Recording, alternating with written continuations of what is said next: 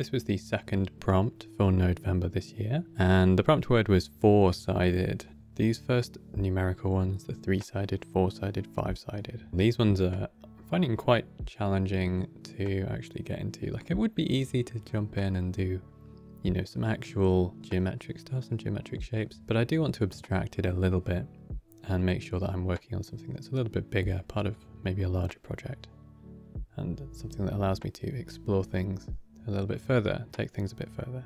And it's also a good excuse for me to really understand what is useful or missing in my toolkit, because I'm using these nodes pretty heavily. So my idea was essentially a room, 4-sided, and inside the room there are these pneumatic tubes, which is how messages and things like that used to get sent around, especially large public buildings. So a bunch of pipes in a room and a door ahead with a corridor, and I wanted to kind of get that cell fracture explosion that you saw at the beginning. So I made the room, and the floor is fairly simple. It's just a grid with offset rows, which I've instanced boards onto. A lot of people told me the correct method for getting meshes to instances, which is actually really easy. You just instance your mesh on a 1-point line, and that will turn it into an instance. And then you can do this a bunch of times, join them together, and use pick instances as you would normally wish to.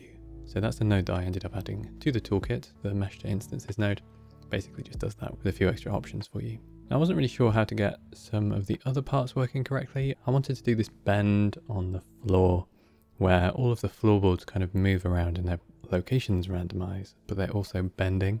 So I had to do a certain amount of attribute capture just to make sure that I was transferring the positions that I wanted to move. So I would not move individual vertices randomly, I would move individual boards randomly, because I needed that to happen after the bend, because I wanted the bend to be consistent with the original positions. In the final animation, this is somewhat unnecessary because you don't really see it too much, but as a workflow and something for me to get my head around how to do, I think it was time well spent. Now, I also wanted to get this sort of cell fracture, so I did build out the walls in a more thorough way so that when things blew up it looked a bit better. But again, this was, you know, not necessarily going to work out as a good time investment for the camera, because you don't necessarily see all of these studs in the walls when it blows up. You do see the ones in the corridor, but you don't necessarily need them on the rest of the room. It was fairly easy to do though, so it wasn't a big problem that I had spent the time doing that. Then I wanted to get this cell fracture on the wall so that the plaster looked like it was all blowing up. I could have probably done a little bit better with the materials, getting it just painted on the front.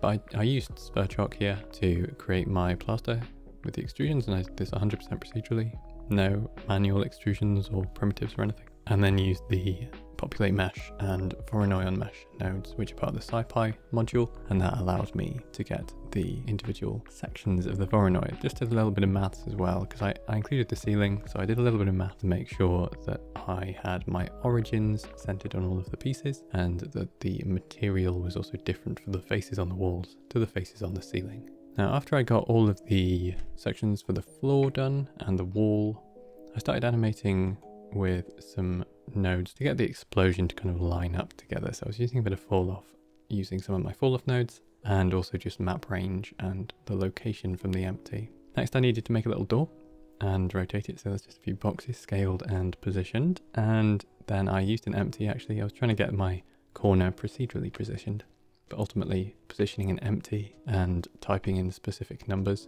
it just seemed ultimately it was going to be both easier and less manual to actually hand position the empty. So I did that for my rotation center, and that allowed me to get a good hinge position, and then I'm just animating the Z rotation on that.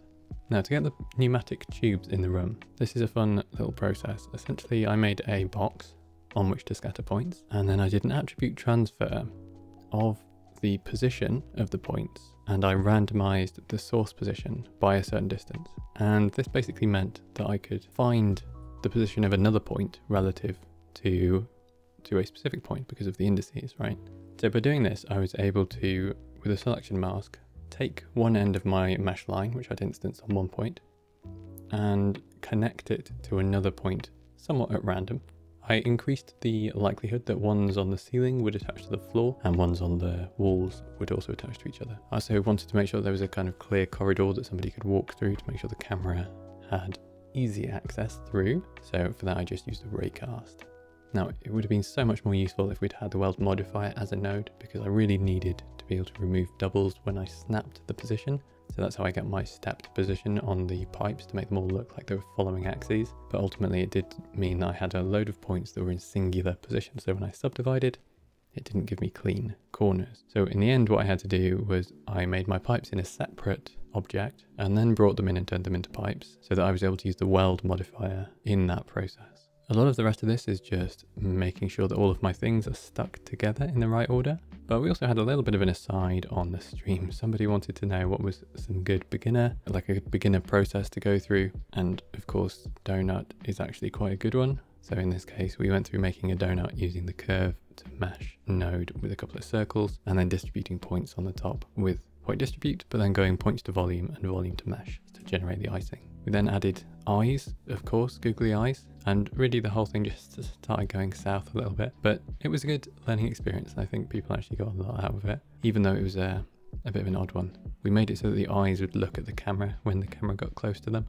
A fun little bit of maths and a few rotate Eulers. After we finished the donut exercise, we ended up going back to the room just for some final polishing, chucking on a couple of shaders, putting in some lights and finishing off the animation. Cannot recommend enough to use Ian Hubert's Shakeify add-on.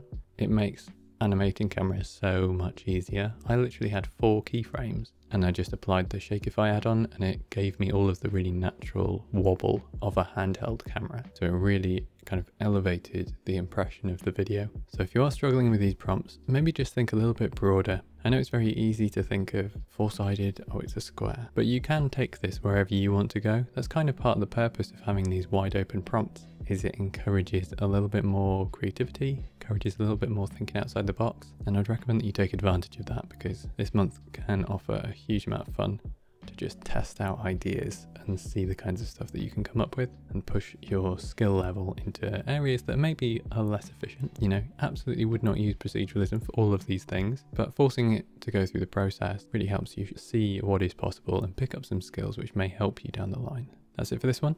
Hope you've enjoyed, and I will see you for prompt number 3.